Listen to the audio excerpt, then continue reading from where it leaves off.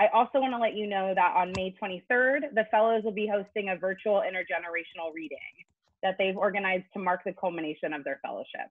We'll share details of that reading soon on all of our social media channels. So please follow up on Twitter, Facebook, and Instagram, and we're going to drop the links to those channels into the chat right now. All right, so first up, Reginald Edmonds is a poet, educator, and community organizer based out of Richmond, California. Their poetry is a map of intersections that describes the world through the viewpoint of a queer, Black, and often sad boy-light PM. Please welcome Reggie.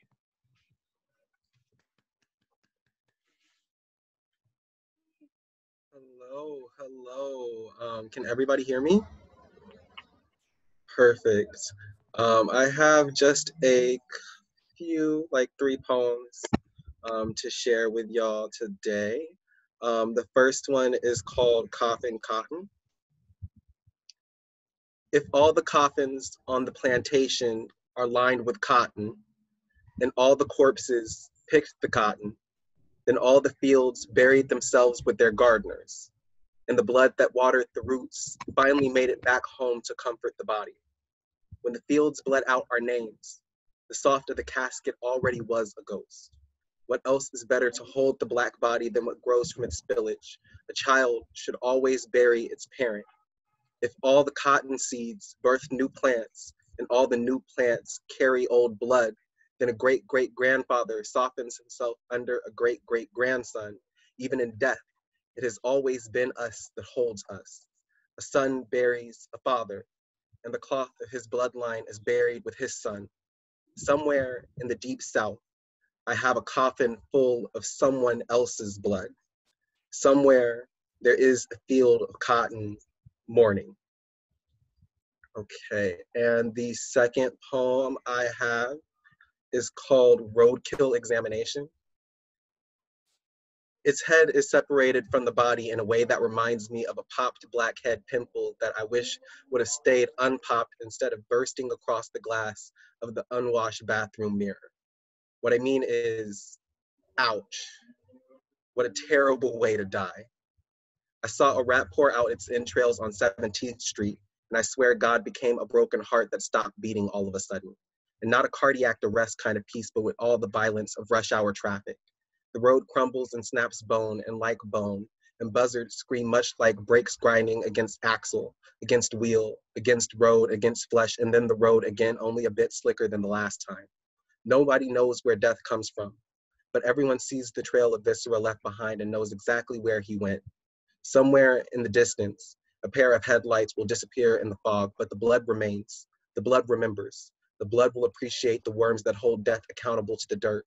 Decay is a reminder that even the worst things will leave. Even concrete will break apart until it becomes a soft bed of earth. So what if we water the sidewalks with our innards? Who cares if we hollow out our bellies in the streets? Everything that empties itself must be filled again, even if it is with maggots. I could die and birth 1,000 flies. I could live and learn to swat them, but there will always be the buzzing, always something trying to make noise be quiet. I am trying to think about anything other than the bodies in the street. I am trying to forget about the dead, or at least remember them in a way that doesn't hurt anymore. But I keep thinking about how the rat's tongue hung limp out of its mouth, like it died trying to taste something like freedom. Okay. And now I'm gonna leave y'all with something a little bit happier. This poem is called Cuervo No Chaser, after my favorite drink at the club. The glass, a tiny river of fire trapped inside a city of bodies, moves my hand up to the air between my lips and the liquor spilling over itself, drowns me before the music can, and set aflame. The shyness of my bones tries to liberate itself from the marrow and hops up out of my skin until someone calls the escape of myself from myself dancing. And my mother, a Christian woman, warns me of places like these and bodies like mine and how much of the devil can be found here, but everything is burning and all I see is God floating on top of the glass like a dance floor he created. And if I can find heaven here, then I can move myself to a baseline rapture and everyone can sing the praises of our own names until we are drunk and full of holy and empty of everything that brought us here sober. And we can hold each other until the pain leaves the back of our throats. And a boy slips me a drink, and I slip him a smile. And the heat of this moment makes me forget myself in his arms. And his lips become the first thing I drink that doesn't burn. Thank you.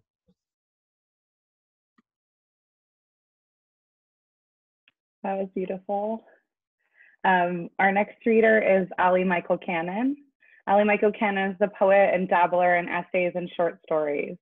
His work appears in From the Inside Out, Radical Gender Transformation, F to M and Beyond, Queer Jews, and Secret Sisters. An educational equity consultant, he lives in Oakland with his wife and teenage son. Please welcome Ali. Thanks so much. Can everyone hear me and see me okay?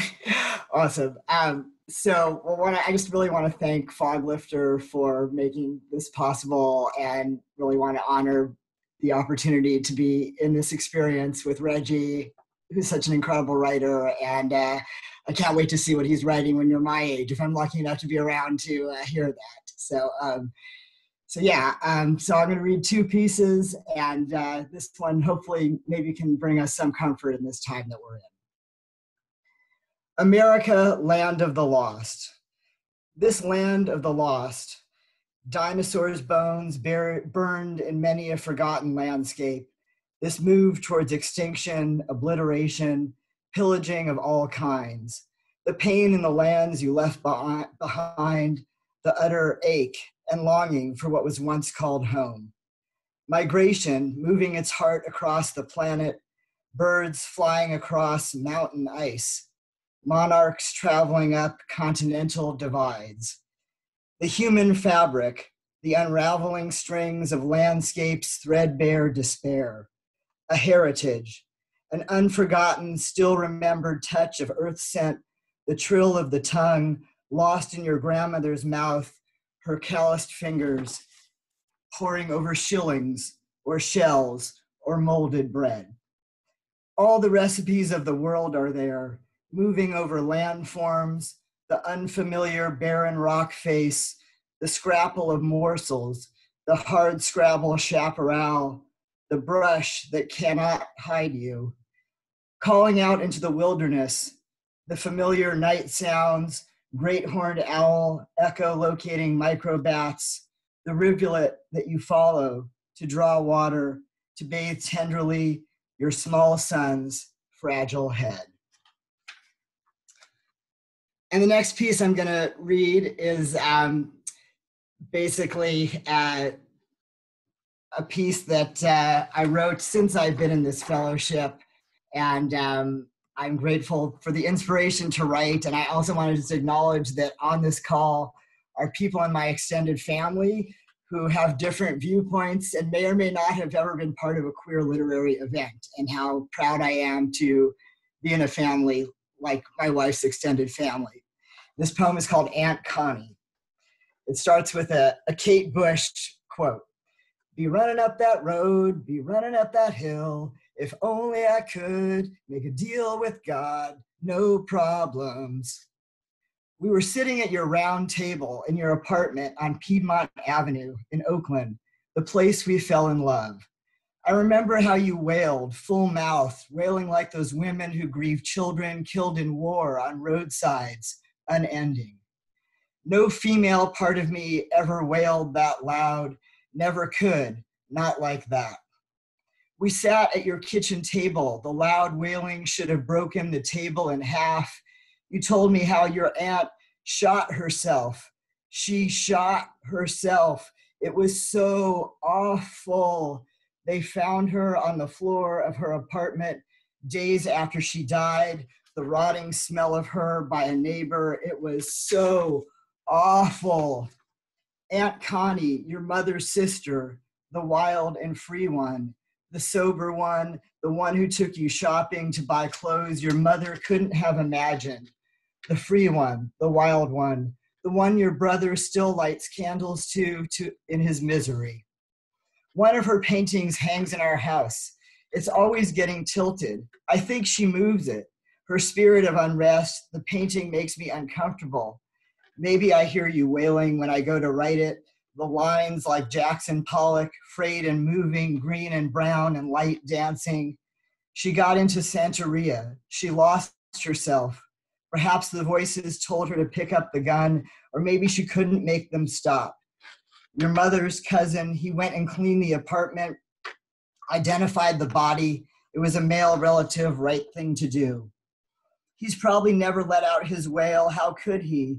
Silences in your family, that mug of blue china you had to drink, New England proper, always having to fit in with some imagined Kennedy you might meet.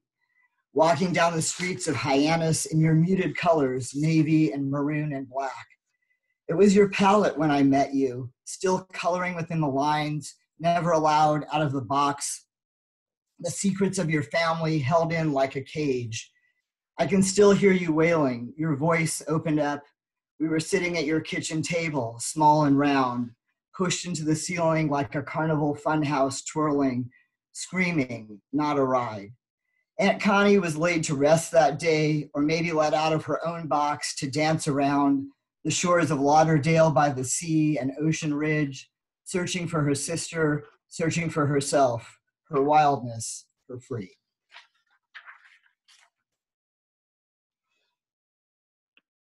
Thank you. Next, we're going to welcome Ashia Ajani. Ashia Ajani is a queer Black storyteller from Denver, Colorado, Queen City of the Plains. Her work confronts Black environmental imaginaries, exploring the legacies of trauma and resistance within the diaspora. She has been published in Atlas and Alice magazine, Sage magazine, and Hopper Literary magazine, among others. She released her first chapbook, We Bleed Like Mango, in October 2017. Please welcome her. Hi, everyone. Can everyone hear me? Amazing. I feel so very blessed to be in this space. I was looking forward to this launch party so much. I'm very new to the Bay, and I'm glad that we could have it in this capacity, and it's great to see everyone's face and to share community with everything going on right now. So thank y'all so much. I don't know why, I'm like nervous now. I'm gonna just read my poem.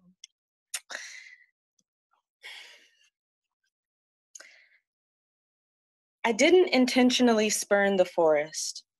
Rather, it became another question of Southern belonging I didn't have the patience to unravel.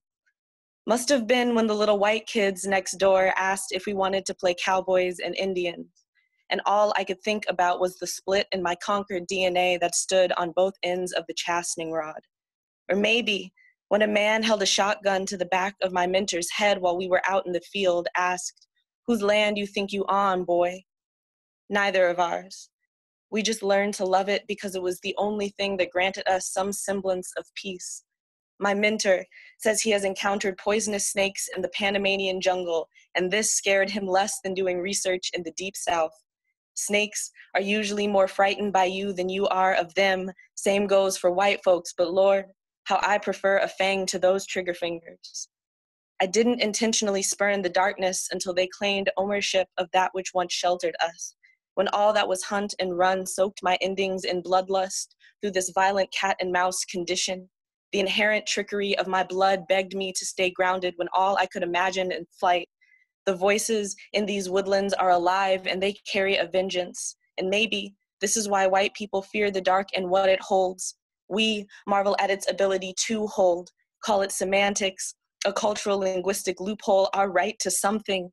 Abuela weaves together sweet tales about the backwoods that were once hers, long after the plantation manifestation made a mockery of her inheritance. The trees held their secrets with rope and flame, but I can't help but envision my abuela laughing, running not from any one thing, but towards the witching hour our foremothers once found refuge in. Mississippi is a graveyard of all my kin's wildest ambitions. We play pretended Americanness until it felt real enough to sink into, until it didn't defend us from the light, until the superfund affliction reminded us of the well-earned savagery in our marrow. I flee from what my ancients trusted, and isn't that the most heart-wrenching betrayal of my blood? To deny myself access to the blackest parts of this earth, My great-great-great-grandmother's phantom footsteps litter the ground like dead leaves, and isn't that what this lineage always returns to? This ill-understood trauma of existing in between shadow and soul. Tell me, what is the difference between haunting and protecting a place? The wounds down here are older than the flesh that displaced them, but the twilight reminds us that we could feel whole yet. Black people in the South breathe life into dark and call it home. Black as the soil that birthed bright cotton. Black as the soil that birthed bright cotton. This Mississippi Delta madness, home. This wild, expansive blackness, home. Mississippi, baby. On my good days, I imagine you soft and lazy, draped in all that green, all that darkness, all that unloved Black. Thank you guys so much. I am gonna put my social media info in the chat if anybody wants to follow and like see what I'm up to. Would love to share community and space and exchange poetry and writing with all of y'all. Thank y'all for listening. I appreciate it. That was amazing. You should read everyone was just writing so many things. So next is Venita Blackburn. Venita Blackburn has appeared in Electric Literature, Virginia Quarterly Review, Paris Review, American Short Fiction, and others. She received the Prairie Schooner Book Prize for Fiction, which resulted in the publication of her collection of short stories, Black Jesus and Other Superheroes, in 2017. In 2018, she earned a place as a finalist for the PEN Brigham Award for Debut Fiction, finalist for the NYPL Young Lions Award, and recipient of the PEN America Los Angeles Literary Prize in Fiction. Her hometown is Compton, California, and she is an assistant professor of creative writing at California State University, Fresno. Please welcome Venita. Hello, everyone. Sound good? Okay, good. Okay, thank you for inviting me to read and share this space, and all the readers have been terrific. You know, my heart's going from the rhythm from the last one. It's amazing. So I'm gonna read the title story of my next collection that comes out in fall of 2021, and it's called How to Wrestle a Girl. Okay. Option 1, forfeit. Can't lose if you don't play, though it is technically losing. For a teenage boy in America, there is little status in defeating a girl or being defeated by one. Claim a faith-based reason for not participating, which everyone interprets as not wanting to risk an erection. Feel righteous and horny. Gradually lose devotion to the sport and eventually your God. Option 2, have nothing to prove. Feel secure in your skill and never underestimate hers. She is your equal in weight and height, and you are difficult to tell apart from high up in the bleachers. Be awake, be cautious. Forget your own name because it doesn't matter in the moment. There are only 2 positions, top and bottom. Begin in neutral with a smile. Use one of the 4 basic grips in wrestling, the butterfly, wrist over wrist, elbows close to the ribs. Use your torso strength to maneuver her to the ground. You are now the top.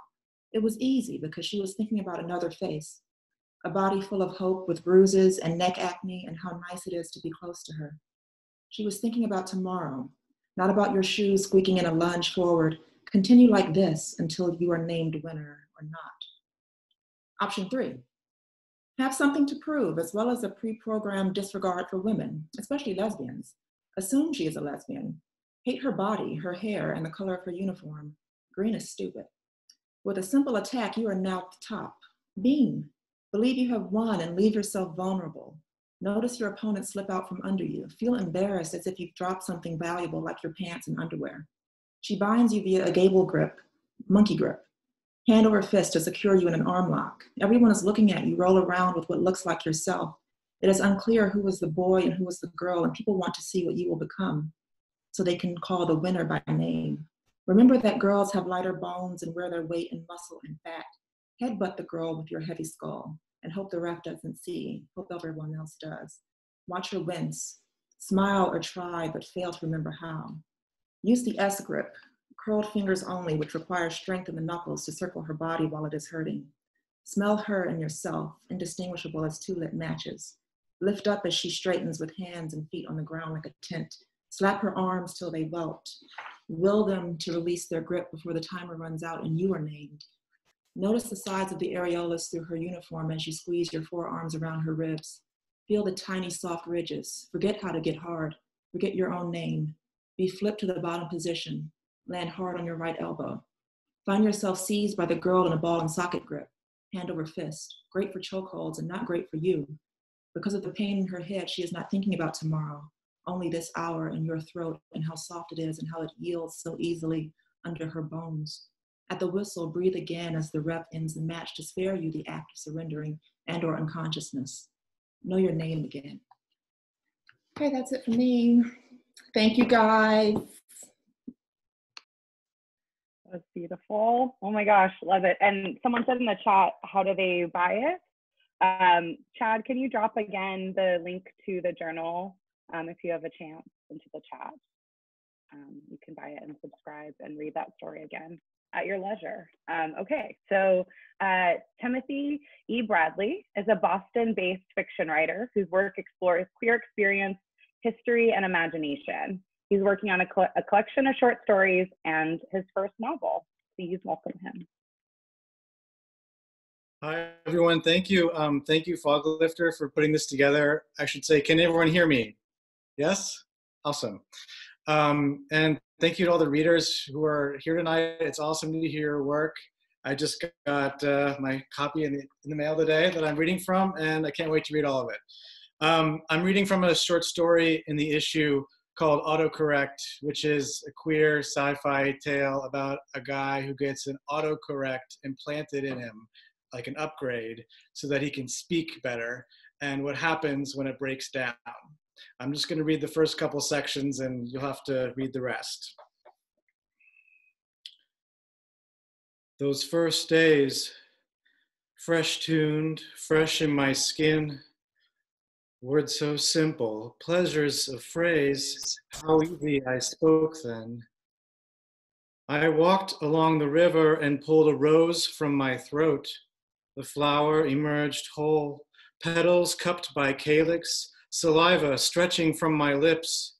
The bud spilled into my hands. I offered it to my loved one beside me, his downward glance, his palm extended. Red blossoms passing between hands, sometimes orange, purple, pink. This was our exchange. Among the trees and a few gliding birds, I watched my mouth open skyward, the flower head fall between his lips. Oop, my larynx, my utterance, entering, gone. Where is he now? Would he even recognize my voice? They slit a man's throat the other day a few blocks from where I sleep. He stumbled out of a listening booth and started berating passersby, pointing all directions, wrench, wrench, wrench. I felt for him. Nothing like that has happened in a while. Was it worth it? Were his urges like mine? I said to myself, don't make a fool of yourself, Thomas, a pool of yourself. No one wants to hear you anymore. But I am afraid. The tremors are back. They graze my neck. I slap them out. It used to work. Now sometimes they charge me from the pelvis up, furious for escape, but there is nowhere for them to go. They ride me and leave me. Giddy up, you convalescent. I used to say things right. The day I was fired, the boss approached my station. He said, we can't have sounds like that entering the cones. What? Some shard fell out of me. It was all I could say. It will disturb the people, he said, undermine everything we are doing. As if I didn't know the privilege and responsibility of the cones. I glanced up and down my row of colleagues ashamed. Why did he have to make such a scene? It was under control, I thought. I had taken precautions, corrective measures. A-E-I-O-U? No. But seal off his cone. Allow me to escort you. Your sacrifice will suffice. That night, I called home for a comforting tone. Some mother to son, mother tongue, you know? Sometimes one person is all you need. But between what I said and what she heard, my words warped and wobbled. What's that sound, my mother said. I cleared my throat and tried again. Are you okay? Did something happen? I'm fine. Everything's fine. Thomas, her voice a sharp whisper. What did you do? You sound like one of those claws. I don't know what happened next. There is that moment before the stone tumbles past the cliff's edge and you think, I should grab it, but it's too late. It vanishes into the vista with your arm stretched out and the wind hissing, and you might as well be the stone because it was all you ever had. This does not reflect on you, Mom, I said. I will get my delivery under control. My numbers have been up. They will rehire me. I might not be able to send home money for a while, but stop it, Thomas, she said. You're croaking. It hurts. It's rude. Call back when I can understand you. Thank you. Wow, I love that. I love that story. Next up, we have Cassie Garison. Cassie Garison has work published or forthcoming in Washington Square Review, River Styx, Nimrod International, Salamander, and more, and is currently a poetry reader for one of my favorite journals, the Adroit Journal. Please welcome Cassie.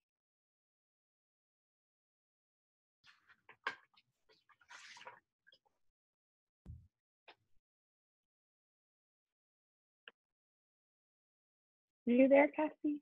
Yeah, I am. Can you hear me? Yeah, we can hear you now. Gotcha. Sorry.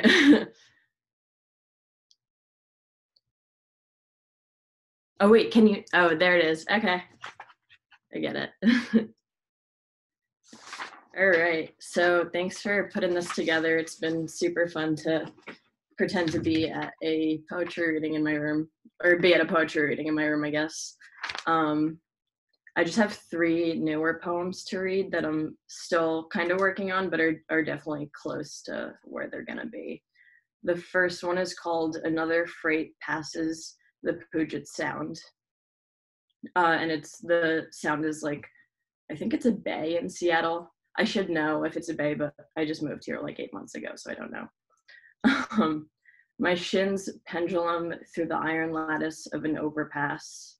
Ash falls from my mouth, from my arm hair, from my clothes. Below, the leviathan of a train heaves her steel torso around this segment of her orbit, rearranges each shell shard and tinted dip of glass in the war hall of the bay.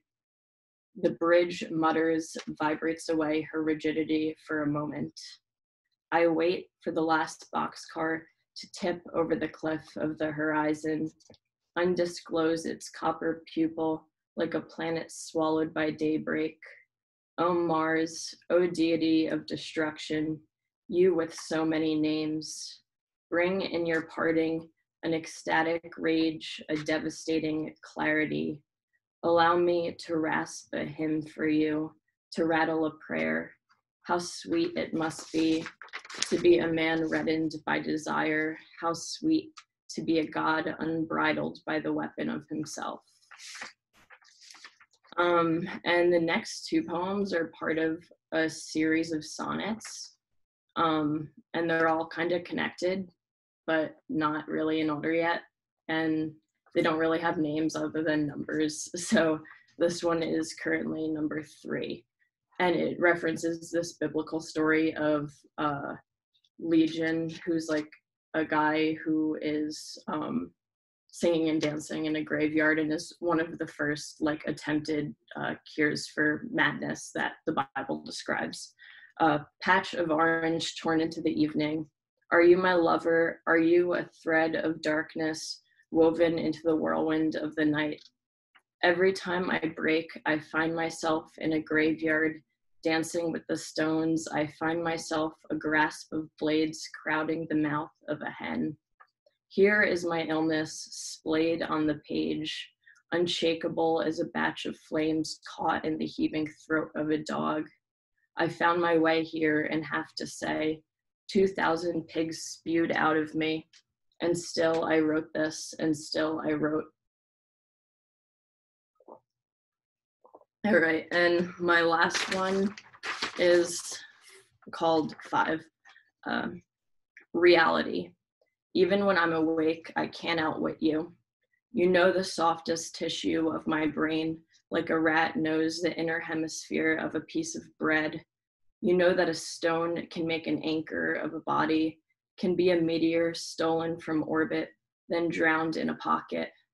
Plath, wolf, sexton, I too can strike a flower ill just by saying its name. This is how it feels to be a body broken into animals, once trapped in the chest of a hound with his back to the train, once an ox whose mouth runs over with foam, and once 1,000 wasps humming manic against the interior of their hive. They swarm, then rest, then swarm again. Thanks. Those are my poems. Wow. So next, we're going to have Muriel Leung. Muriel is the author of Bone Confetti, the winner of the 2015 Naomi Press Book Award. She's the poetry co-editor of Apogee Journal, as well as the co-host of the Blood Jet Writing Hour podcast with Raquel Cruz and MT Vallarta. Currently, she's a Dormsty Fellow in Creative Writing and Literature at the University of Southern California. Please welcome her. Thank you so much, Lisa. Thank you to everyone at Foglifter, folks who are doing the closed captioning for this, and to Dan Lau for inviting me to share work with you all. I just moved to Oakland, so I'm excited that this is my first reading since moving to Oakland. So I'm excited to share space with you all. I'm just going to be reading one poem today that was published in this beautiful journal right here. This one for the folks who are doing closed captioning is the one I sent in. The first line is, "Suppose it is easy to believe." And this is actually, this poem will be appearing in a second poetry collection that will be published through Nightboat in 2021, entitled "Imagine Us the Swarm." So this is from a series called "When I Imagine All the Possibilities of the Swarm." Suppose it is easy to believe. Every spiral landing leaves a fossilized mark, the hard air pushing against its wings, having shape, texture, and fold. Easy to swallow what we cannot see, what the barriers of flesh cannot know. The coarseness of evidence, the fabric of my hide. There would be no question of feathers, their lightness, accruing iron, no animal testifying to the grave. When I bleed, I bleed. The forest rushes to bind the body red to me. Easy to make amends out of water. The fish leap from the foam, and this can be a victory too. Though I once placed too much faith in brute and ardor, it is softness that touches me. Even in the absence of love, I kneel before the altar of its loss, my belief lit by candle alone. I have this belief in the afterlife of many tender objects, the persistence of their kin, belief that though the truth pockets holes, I peer through blinds and the kite of it is waiting there with tri-colored bells. There is proof enough for you and me. There would never be any need for proof again. When I say I believe you, I mean this: the kite, the colors, the clarity of bells. Thank you. Love that. Yeah, it's such a beautiful ending. People are saying in the chat, they love the clarity of bells. Beautiful. This journal issue is so good. You're all so great. Okay, next, Whitney Porter. Whitney Porter's work has appeared in Ping Pong Literary Magazine, Battered Suitcase, Metazen, and Queer Tea Magazine. She's a 2016 Lambda Literary Fellow and is currently a staff reader for Epiphany Magazine. Originally from Houston, Texas, she now calls Brooklyn, New York her home. She holds a BA in journalism from Empire State College, SUNY. Please welcome her. Hi, everyone. It's awesome to be here, and thank you to Foglifter for arranging this. I'm just going to be reading from my short story that I published in Foglifter called Blue Slush. The only thing you need to know, she's writing in an anger journal, which is like a diary. It's not explained why she's writing an anger book, but you will find out if you read the entire story. So something to look forward to. Dear Anger Book, at first, as the F train rumbled between Bergen and Smith Street, I pretended not to notice the teenage girls across the way, staring, giggling, making low comments that I couldn't quite make out. I could guess what was being said about me in fierce hot whispers between them. I didn't need to be told I was different, yet it was often perplexing to me how often people felt the need to tell me so, that I looked like the kind of woman that would like to sleep with other women. As if these pearls of wisdom given out by total strangers had never been screamed out at me in their many iterations in various hallways in junior high, high school, and college. Hollered from highways, expressways, pedestrian passageways, dirt roads, commuter roads, feeder roads, cracked sidewalks, and nature trails.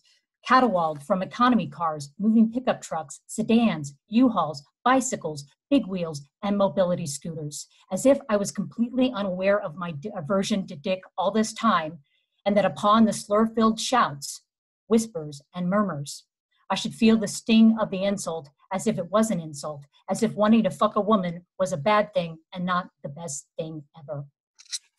Dyke, one of them cracked under her breath, her gaze hidden behind a curtain of greasy black bangs, her face so pale she looked practically translucent, save for the rosy clusters of acne across her cheeks. It was before 2 p.m., Tuesday on a cold January day. I was sitting in an empty train car, save for the teenagers, heading home from a particularly grueling waitering shift at my corporate dining room job in Lower Manhattan. I was still wearing my polyester tux underneath my parka, a stain of goose pate encrusted on the lapel. The train had just come out of the tunnel, and we were now above ground. Winter had layered New York City's littered streets with a beautiful sheet of white.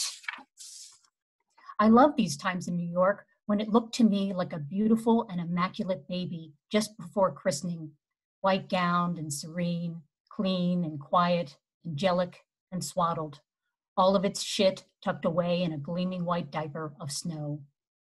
But soon my reverie was interrupted. I sniffed at something that smelled like strawberries, but was not strawberries.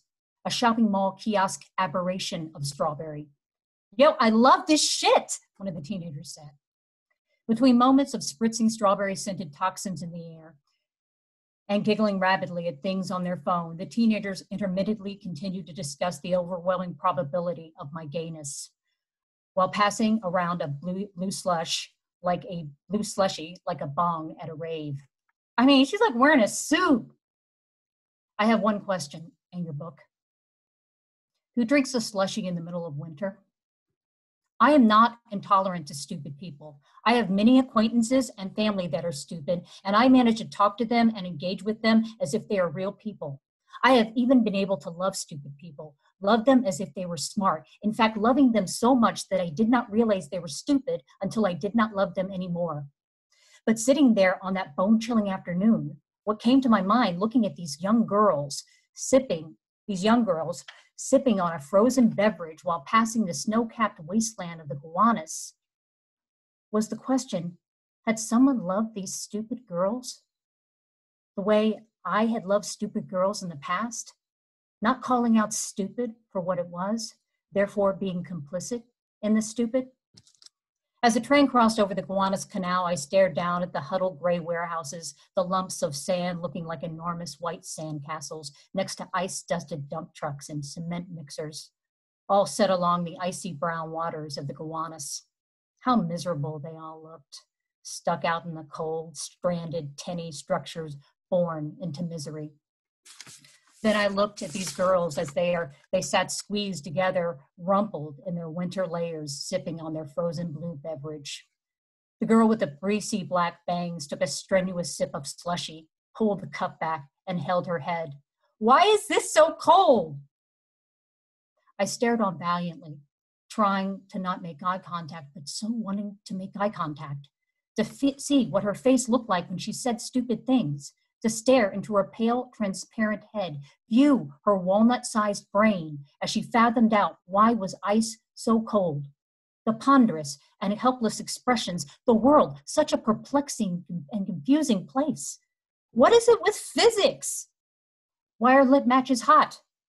Why is a waiter's tip of 5 pennies at the bottom of a half-eaten milkshake sticky? Why do eggs thrown onto a car's surface ruin the paint job?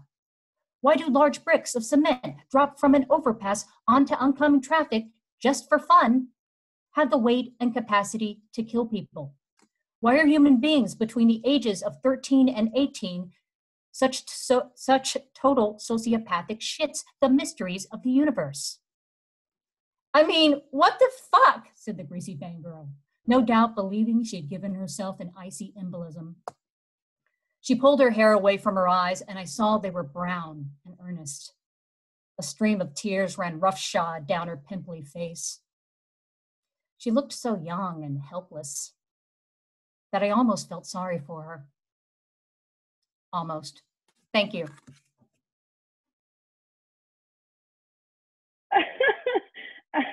I need to stop laughing. I feel like I'm going to cry. Oh my gosh, amazingly hilarious. So next we have Shakur. Shakur is a writer and visual artist based in Harlem, New York. Her work has been featured in Sinister Wisdom, Joint Literary Magazine, Broadkill Review, and Grunge Cake. She is an inaugural graduate fellow of the Watering Hole and an alumnus of Winter Tangerine and the Hurston Wright Foundation. She loves cats, sushi, and weighted blankets. Please welcome Gia. Hi, how are you doing? I'm gonna read a couple of pieces from something that I think that might be a manuscript. Okay. Yeast, story of my father. My aunt told me she can still remember a free backhand christened with a jagged gold hoop. My mom's cheek split open, painted plum and ivy, a virgin mango beside her nose. He waved a machete over her head, whipped the dewy air of our apartment, 2 black hammocks under her eyes. She remembers her brother, bathing his tongue in yeast, praying with a metal flag and swollen hands.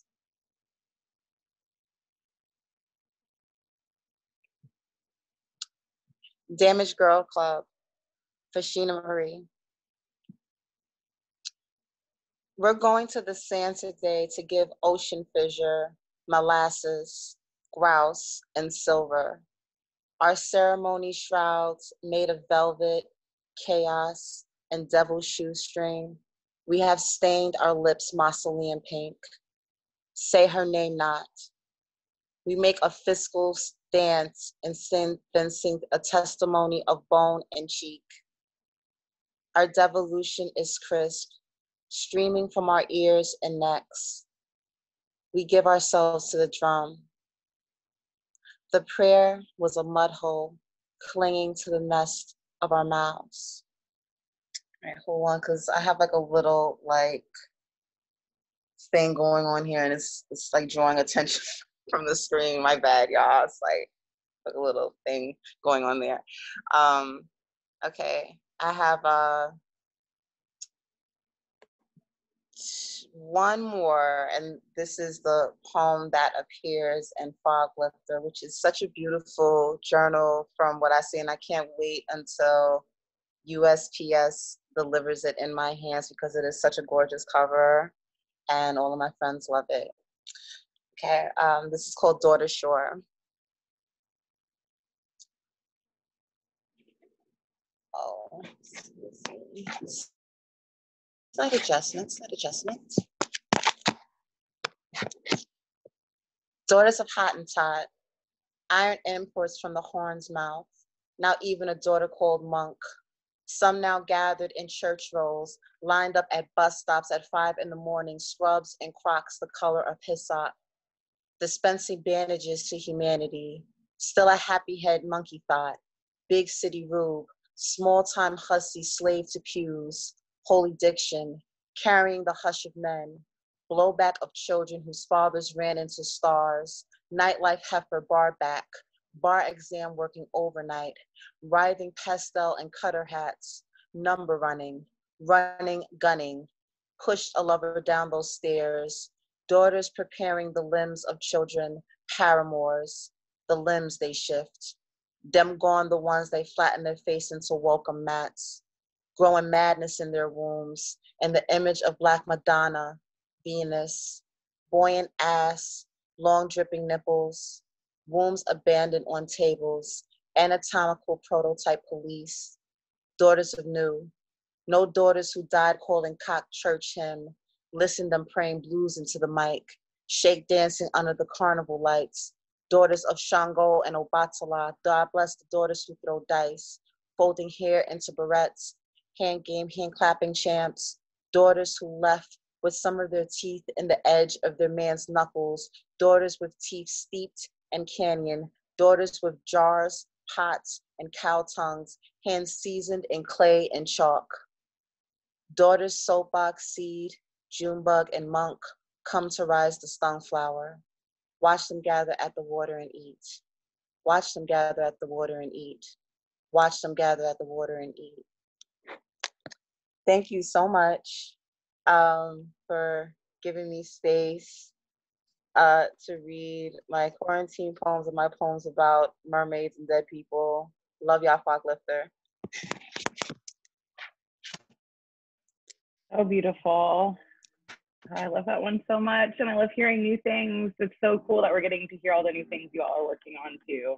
That's really special and makes me feel less like I'm stuck in my house for the past month. So next, we're gonna have Damani Thomas. Damani is a lover of Outcast, Buffy the Vampire Slayer enthusiast, and a horror film fanatic. In 2017 and 2018, he was also a member of the UC Berkeley's National Poetry Team, earning the Best Writing as a Team award in 2018. He is also a Show Us Your Spine's 2020 Artist in Residence. His writing often meditates on resurrection, music, Black queer living, being a nerd, and writing the future. Their work can be found in Base Journal, the Kruvarov, I can't say that right, Kruvarov, I think maybe, Mary, the Journal of New Writing, or in his self-published chat book, Talk About Me and Other Ways I Stay Alive. Please welcome Damani. Hi, everyone. Can you hear me okay? Okay, thank you. So first off, thank you, Foglifter, for having me read today. Shout out to everyone else that's been listening and also sharing the work. So this new poem I wrote on the first day of 30 for 30. I don't know if other people are attempting that and failing, succeeding. This opens with a quote. I still fear those who enter rooms cloaked in silent power and, while we speak, plan their retaliations. Surveillance is not seeing, it is the quiet planning of prisons. Joan Nestle. Beginning. An internet search says the origins of surveillance lead back to wiretapping in the 1800s. A broker sells overheard information to stock traders to earn a profit. If Google bothered to do its research, it'd know. Before this, there was water. There were people with no names, just documents with shapes and sizes. Tangent. What if I told you all surveillance was sexual? All of it. Just one man's way of knowing what another man kept behind his front door. A history of being too afraid to ask your neighbor for sugar. Satellites. An all-seeing eye tells us something. Voyeurism is a kink, borders. Segment ground and body and distribute accordingly.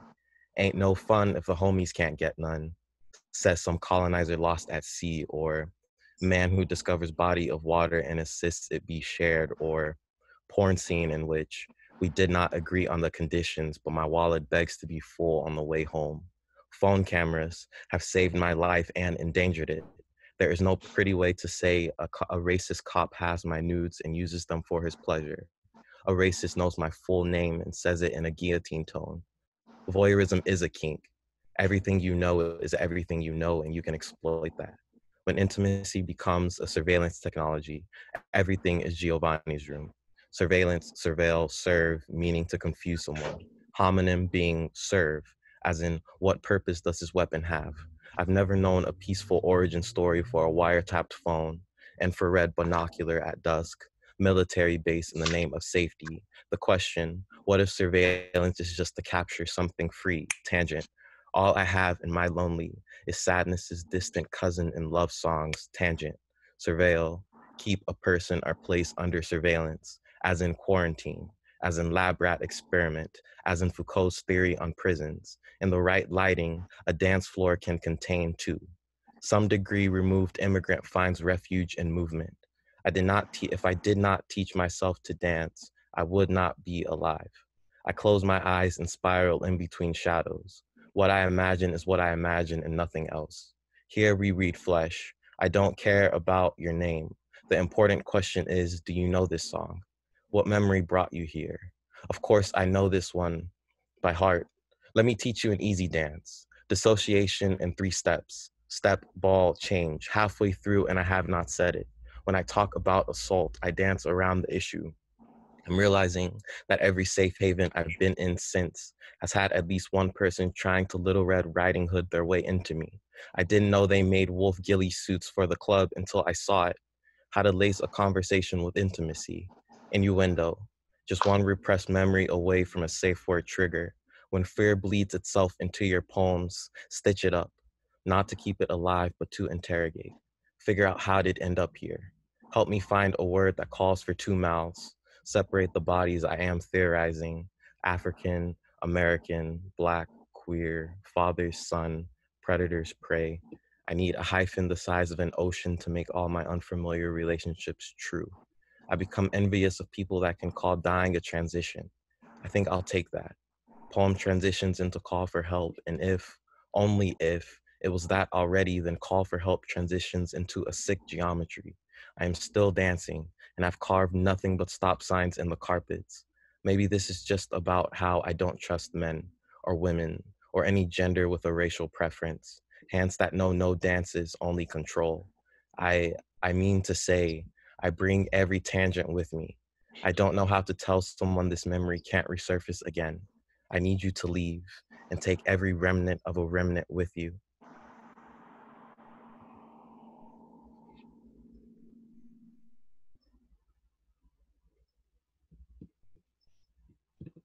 Wow.